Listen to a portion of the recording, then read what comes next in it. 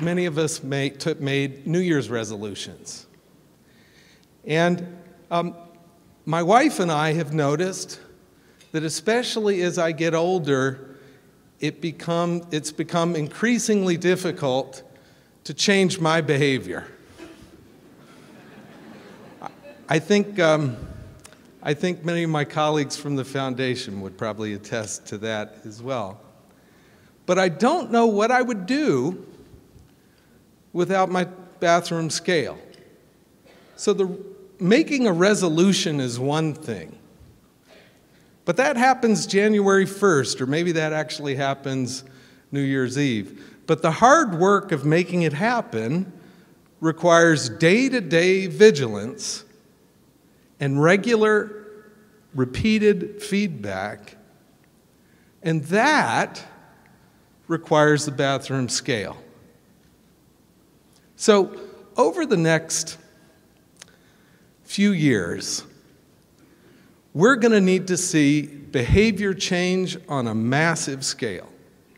So it's obvious, but it needs to be said, dramatically different outcomes for students will require dramatically more effective instruction from adults.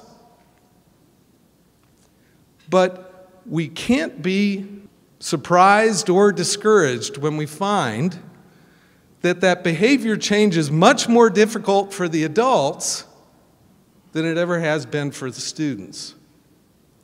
That's why I like this analogy of the bathroom scale, though, because this is not just about accountability. This is not just about more bureaucracy, although I know sometimes it sounds that way. This is about giving teachers the feedback that they need to manage their own resolutions, to do the hard work of staying on track to raising the quality of their own practice. So, as many of you know in this room, that's hard, complicated work. But we have to figure out how to do this right, because we will not get dramatically different results for students without dramatically changing day-to-day instruction. And as we know from any sort of other study of adult behavior change, we're not going to get dramatic changes in day-to-day instruction without a regular form of feedback for teachers. So, developing a new teacher evaluation and feedback system, I think, is the most important piece of infrastructure that we could be building for schools. And especially with the Common Core standards coming in the next few years, this is going to be even more important than we can imagine, I think, right now. So much of what I'm going to be doing today is summarizing the latest findings, but before we get into the lost in the details of the latest set of findings, I just want to highlight probably the most important thing that we're going to be talking about today, and that is we set out to see, could you combine data from student surveys, classroom observations, and a teacher's track record of student achievement gains and learn something about a teacher's practice, to be able to actually tell a teacher where they stand in terms of their ability to raise student achievement. And the headline story should be, we've learned you can do that, and we've seen how you can do that. Now, hopefully in future years we'll see improvements, but with the random assignment results that I'm going to start out with talking about today, we've seen that it is possible to identify groups of teachers using these measures who do raise student achievement. And the goal is to start from there and use it as a bathroom scale to try to encourage and promote the kinds of behavior changes that our education sector needs for the years ahead. So first, just a quick, really quick overview of the basic design of the study. We designed MET to go out and test a range of different measures. So we collected classroom observations in 3,000 classrooms using digital video. Then we had ETS, our partners who are here today, trained 900 people to use 5 different instruments for rating those videos that we had collected. We collected student surveys from 44,000 plus students that first year.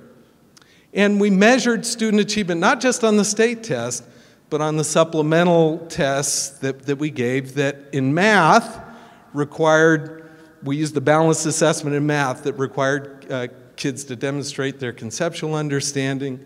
In English language arts, we used the open-ended version of the Stanford 9 reading test, which requires kids to write short answer questions.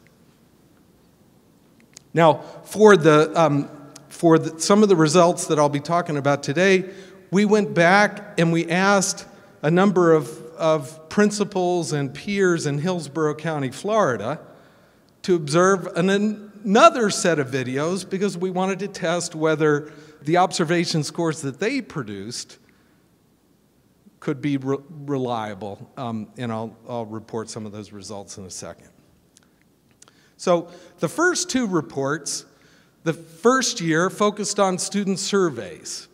The second one focused on classroom observation. And in both of them, we said, how do the measures that emerge from these student surveys and the classroom observations, how are they related to student achievement gains?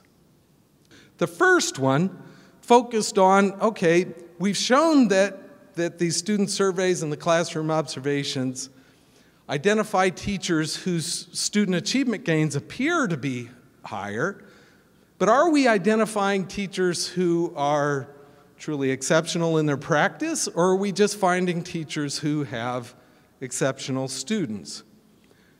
The only way to answer that question, rather than just try to control for an increasingly long list of student background controls, was to do random assignment. So, to find out, we randomly assigned classrooms to 1,591 teachers. And the basic way it worked was we asked principals, or we asked school systems to use their scheduling software, to identify rosters of students for each class. So we had 1,591 of these rosters. Then our partners at RAND randomly assigned each of those rosters to a different teacher within a given grade and subject. Then we actually predicted what kinds of student outcomes we would expect to see based on the data we had collected from the first year. So we used the data from the first year to form our initial impression of each of these teachers' practice, and we wanted to test whether that initial impression was right or not. To do that, then at step 4, we compared those predictions to the actual differences in practice. Now, I've gone through this detail just so that you know, because this random assignment only occurred within schools, the comparisons we're doing are within schools. We're saying, can these measures help you identify teachers who are more or less successful in promoting student achievement gains within a given school? First, following random assignment in year 2, the teachers with greater measured effectiveness from year 1 did produce higher student achievement. That's sort of a big deal, folks, because I've been I got my PhD 22 years ago, and I could probably count on one hand the number of times I've been able to use the word cause. Social scientists don't get to use the word cause anymore. But actually, now we get to use the word cause in this case. Because of the random assignment, we could say we identified groups of teachers who caused greater student achievement to happen. That's a big deal. Second, the magnitude of the impacts were consistent with the predictions. So 1 is a big deal by itself, but 2 is combined with number 1 is also a big deal. 3, those teachers who produced higher achievements on the state tests also produced higher achievement on the supplemental assessments. In fact, the impacts in terms of student-level standard deviations were about 70% as large on the supplemental assessments as they were on the state assessments.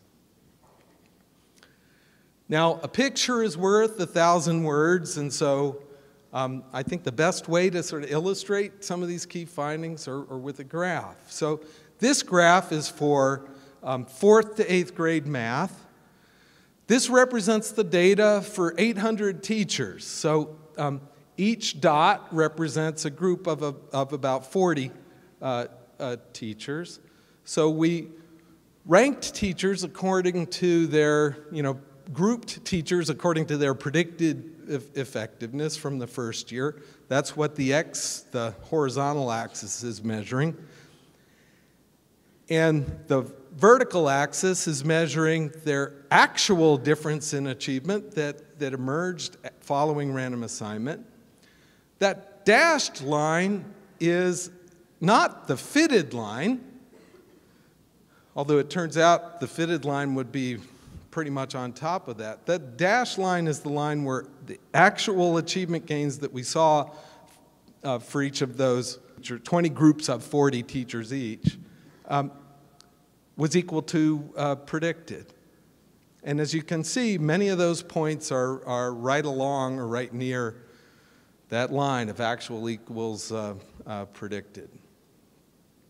Now the second graph is for English language arts.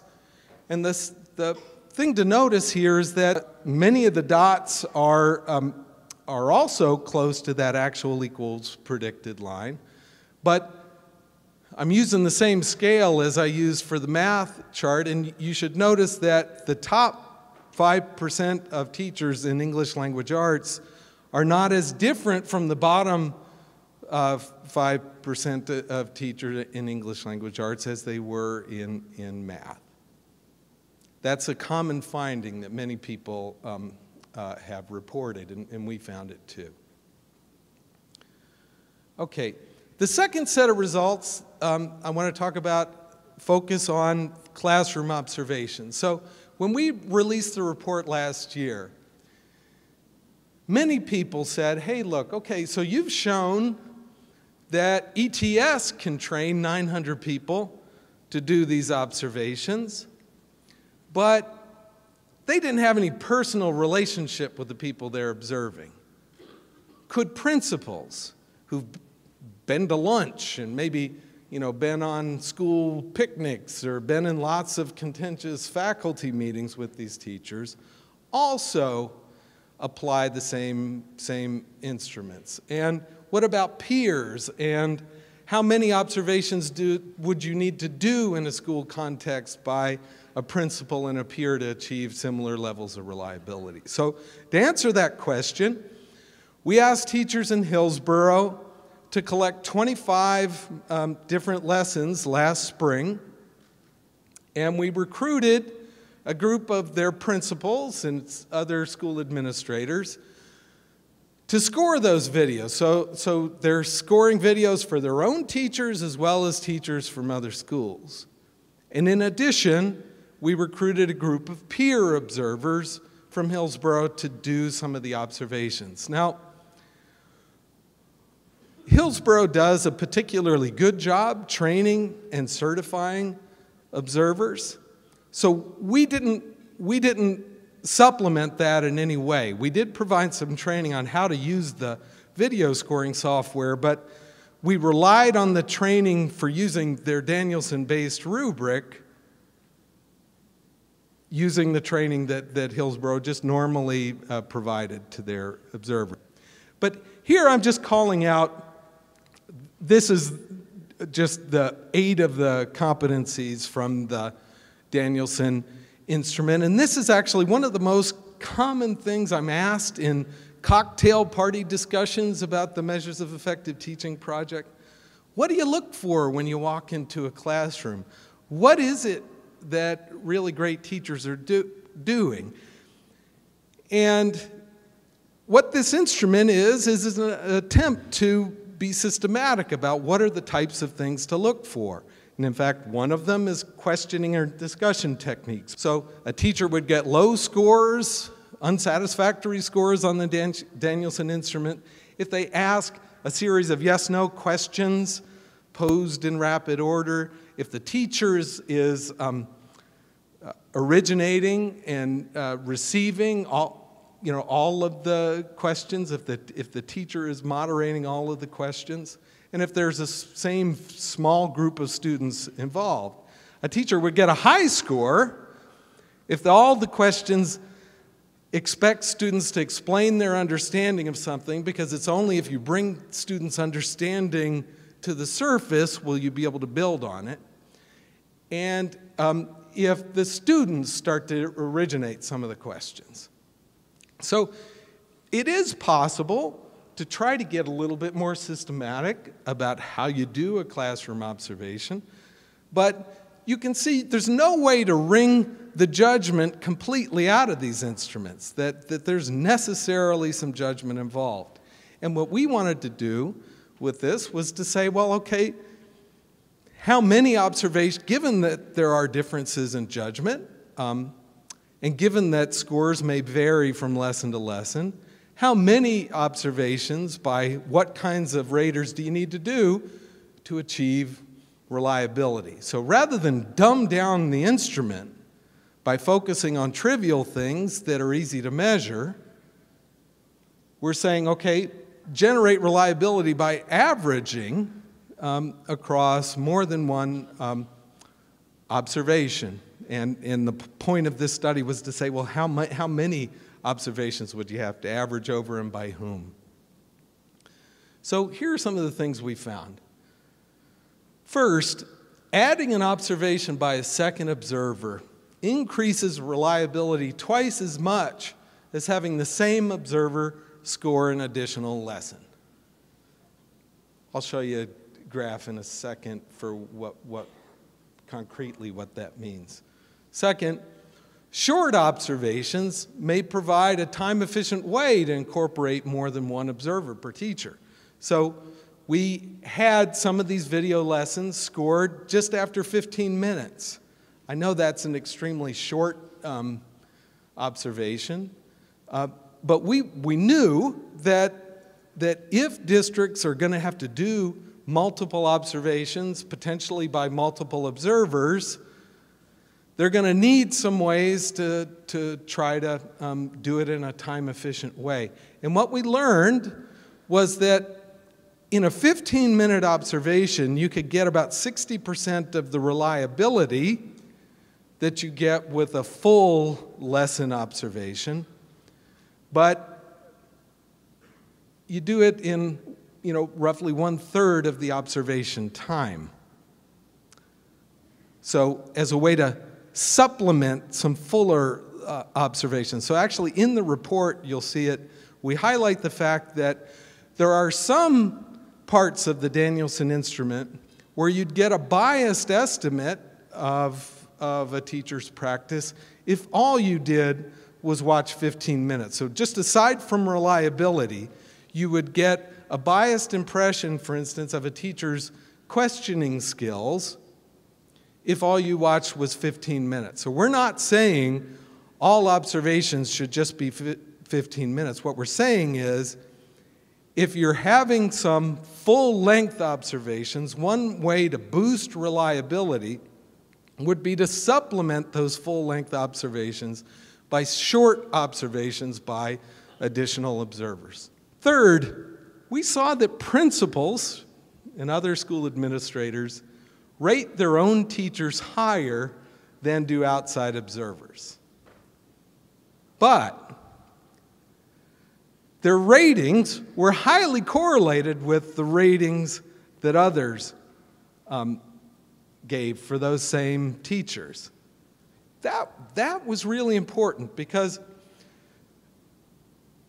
if an observer is showing up for an observation thinking about the last contentious discussion they had with that teacher in the last faculty meeting, or thinking about the fact that they're going to be going to that teacher's kid's, wedding next, Saturday. So personal biases, either positive or negative, that could distract them, and that could mean that the things that they're seeing in the videos have less to do with the practice than they do with the actual instruction. But that's not what we saw, is that even though principals do rate their own teachers somewhat higher, once you adjust for measurement error, the correlation between their ratings and what other administrators see in their same teachers is 0.87.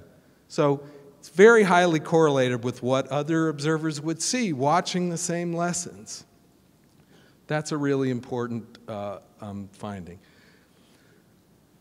Second, administrators in Hillsborough did discern bigger differences between teachers than peers did. Now, we have no way of knowing exactly why this was the case, but it was reflected in the fact that the administrators were more likely to use both the top and the bottom category than peers were. The underlying differences they were seeing was wider for administrators than it was for peers, and as a result, reliability was a little bit higher for administrators than it was for peers. But it's not due to the measurement error, it's due to the magnitude of the underlying differences in practice discerned. Fourth, now this was sort of an accidental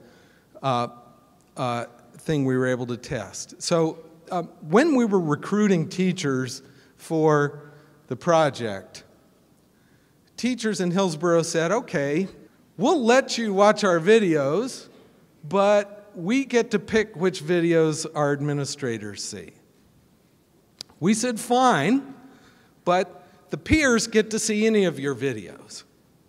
Now, the wonderful thing that allowed us to do was be able to compare the lessons that the teachers chose to show their administrators to the lessons that the teachers chose not to show their administrators.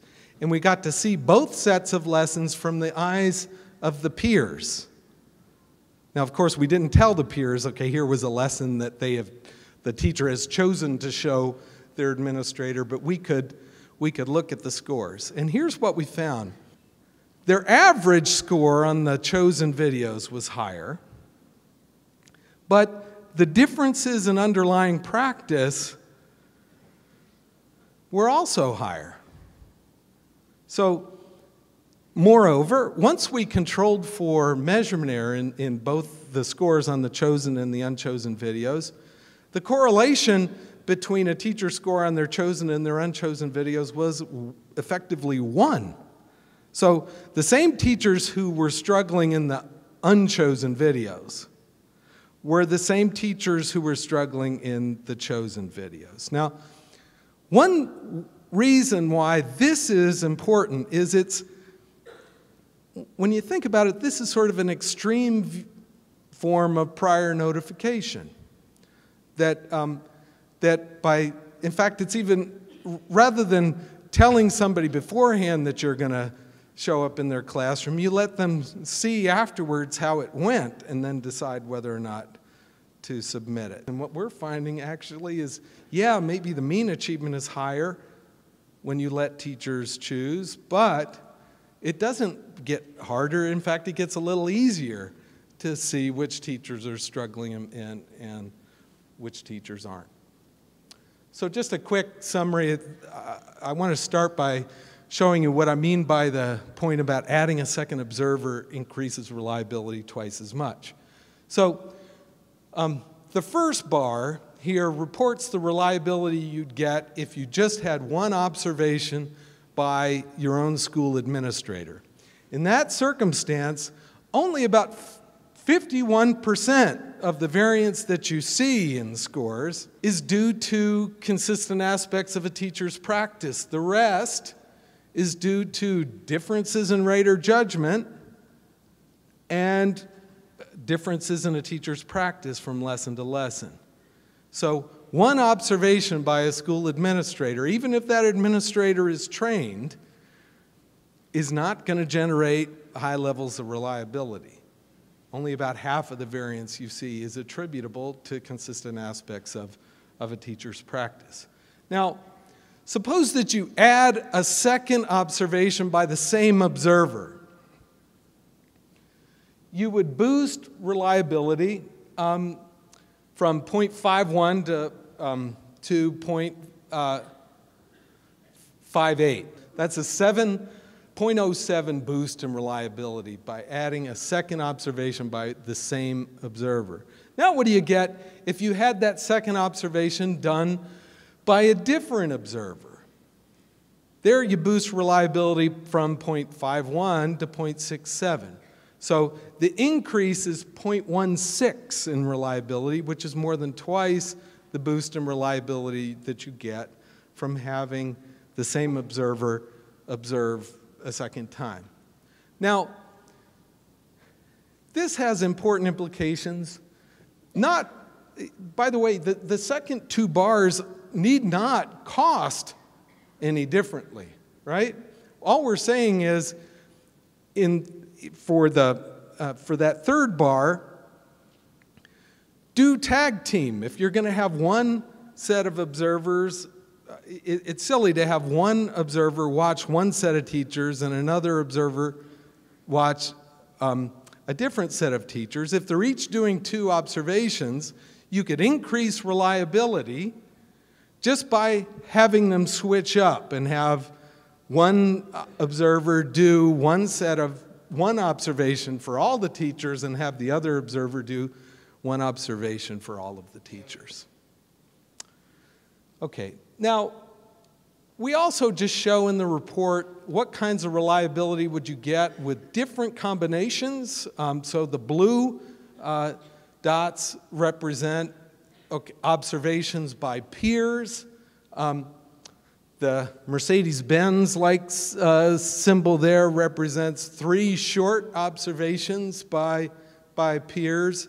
So you can get reliability of 0.67 just by a single observation by an administrator and then 3 short observations by peers. There are lots of other things you can do, though. You could have 2 full observations by the same peer, gives you 0.66. Having 2 full observations by different peers as well as 2 observations by school principals, you get 0.69. The last one, with the same amount of observation time, but where you have 2 observations by the same administrator, 1 full observation by a peer, and then 3 short observations by different peers, and that one you get reliability 0.72. Now, I'm not saying in this that there's some magic level of reliability that you're shooting for. More reliability is better. And so for the same number of observations, you can get more reliability by just having more than one observer rather than increasing the number of observations per observer. And in the report, we just report what we got with just various combinations of those. In this report, we don't identify one best way to do it. Rather, our goal was simply to describe the trade-offs involved in deciding on the weights.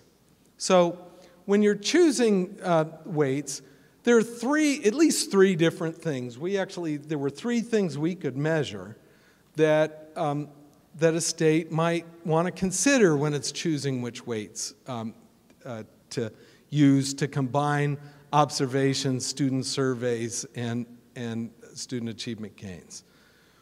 One consideration is, okay, how well is this measure correlated with a teacher's likely future student achievement gains on the state test?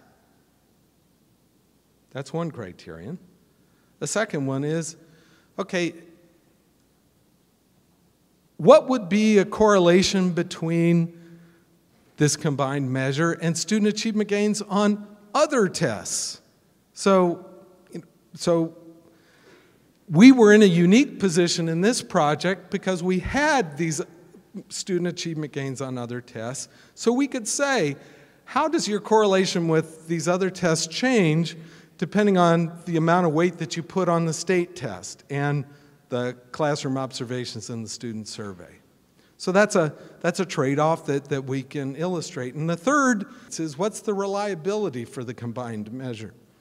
So how much would things bounce around from year to year? And so in this report, we illustrate just the magnitude of those trade-offs, and I'll show you in a second. So the first finding is, when the goal is simply to identify teachers who will produce large gains on state tests, the best predictor is to attach 65 to 90% of the weight on achievement gains on the state tests. But more balanced weights, so weights that don't put 65 to 90% of the gains on the state test, but spread the weight out across the classroom observation and the student survey, offer two benefits. They offer better ability to predict other outcomes, and they offer somewhat higher reliability or less volatility from year to year. Mostly, by the way, this improved reliability comes from the student survey component. Third, but student achievement on the state test should not be weighted too lightly, because if you go too far in downweighting student achievement gains on the state test, not only do you lose correlation with state tests, but you also lose on the other outcomes that you care about. You actually are somewhat less highly correlated with achievement gains on these supplemental assessments, and there's somewhat less reliability. As with anything, there are diminishing returns to lowering the weight on the state test. After a point, actually, you're worse off on all three measures if you continue to downweight the state test too much. All right, so to illustrate this, we worked through 4 different models. Model 1 is the model that best predicts student achievement gains on the state test. So if your goal, and by the way, this is just for middle school English language arts, so if your goal is to identify teachers who are going to see big achievement gains on the state test, you'd put 81% of the weight on the value added on the state test, you'd put 17% of the weight on the student surveys, and you'd put 2% of the weight on the observations. Model 2 is, suppose you wanted to try out some more balanced weights. So we said, okay, let's try out a couple of different more balanced approaches. And again, we know it's going to be less highly correlated with the state test, but we're going to see what are the other benefits that you get from moving towards these more balanced approaches. So one of the models we tested was, say you put 50% on a value added on the state test, 25-25 on the other two components. The third model we tested was a third, a third, a third. Suppose you weight state test a third, student surveys a third, classroom observations a third. And model 4 is going to the other extreme. It's saying, suppose you put 50% on the observations and just 25 on the state test, 25 on the student survey. So what do you see? So remember that Model 1, Model 2, Model 3, Model 4, they correspond with the colors now, the bars in this graph. The first group of bars says, what happens to the correlation with state test gains when you move from Model 1 to Model 2 to Model 3 to Model 4? So as you move away from the model that was designed to do the best job of predicting achievement gains on the state tests, the correlation with the state test gains goes down. That shouldn't be a surprise. We sort of set it up to say, okay, well, what's the best you could do in terms of correlation?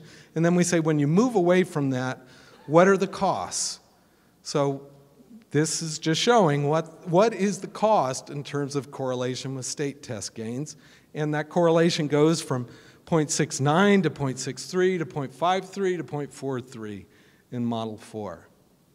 Now, the second thing is to say, well, what happens to the correlation with the tests of higher order, conceptual skills? Well, at first, the correlation goes up a bit. Again, this is middle school ELA, but the pattern is generally similar in other grades and subjects, and in the technical report, you'll see the results for other grades and subjects. But at first, the correlation goes up a bit and then starts to go down. What happens in terms of reliability? Well, there too, reliability tends to go up as you move from Model 1 to Model 2 to Model 3. Again, that's primarily because as you move across those models, you're putting more and more weight on the student surveys, which in our results had among the highest reliability. But then when you go from Model 3 to Model 4, reliability starts to decline. Okay, so these sets of results hopefully lead to a more reasoned debate about just what are the trade-offs involved in making these choices around the weights to use. Do you want to use either one of the extremes, or do you want to use one of the more balanced approaches in the middle? The last issue I want to talk about, because I know this is going to be a debate that we're going to have in the coming months, and that is, can the measures be used for high-stakes purposes for individual teachers? It's a valid question, but one thing it misses is it fails to ask, okay, but wait a minute, what about the mistakes we're already making? And to make that concrete, I think it's useful to think of three different scenarios. One from the perspective of a teacher, another from the perspective of a principal, and a third from a perspective of a superintendent or even a policymaker.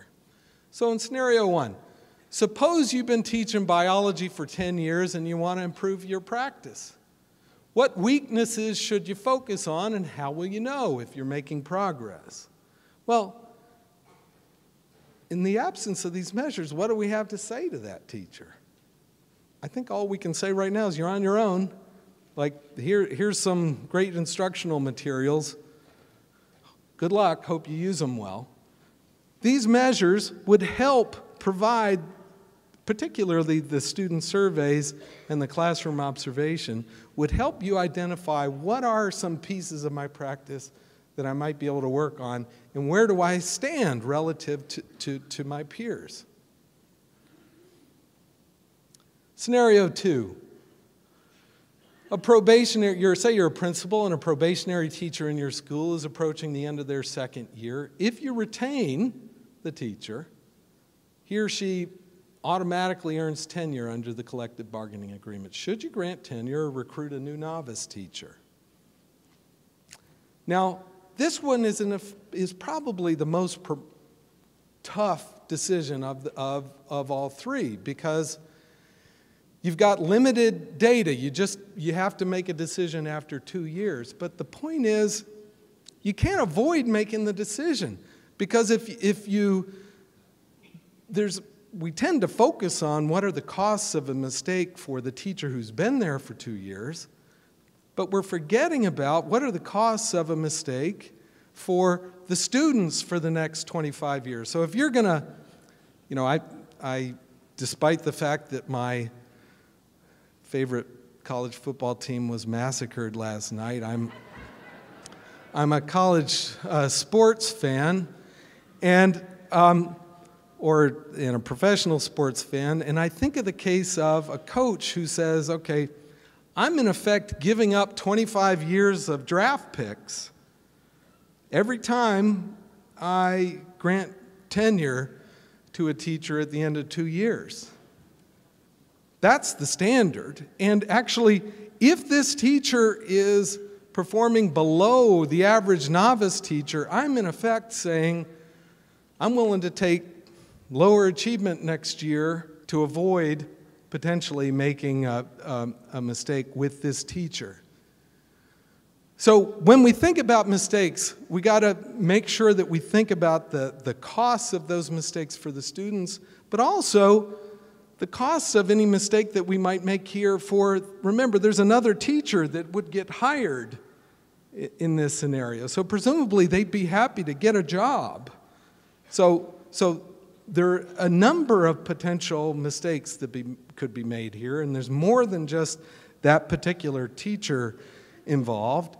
And again, I'd argue that even if these measures aren't perfect, better information will lead to better decisions and fewer mistakes, not more mistakes. Third, suppose you're a superintendent and your district is, considering offering coaching opportunities which come along with higher pay to a subset of teachers. Should you, one, allocate those slots on the basis of seniority, or ensure that only excellent instructors are coaches? And how would you measure effectiveness fairly?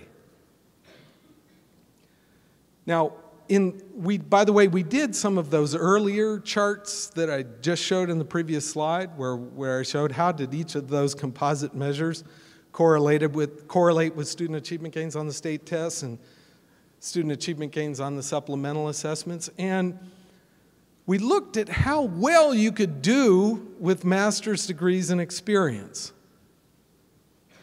And the correlation was just about, 1/3 to 1/4 as large on every outcome except reliability. So on correlation with the state test, correlation with the supplemental tests.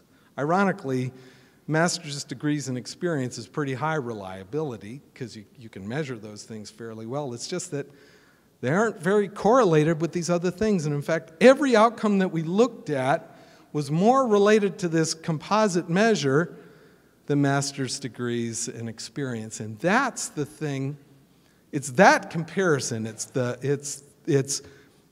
how do these new measures compare to the measures that we're already using for high stakes decision that we should be thinking about. So high-stakes decisions are being made now with little or no data, and we need to keep that in mind whenever we think about whether or not these measures are ready to be used for high-stakes decisions themselves.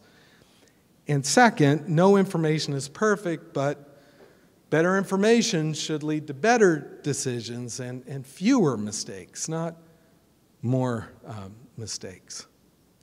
So I know I've sort of just briefly touched on some of the key findings in these 3 reports, but thanks again. I think we've made a lot of progress in the last few years. There's still work to be done, but it's important to recognize we really have learned what are some of the key elements in doing this right. And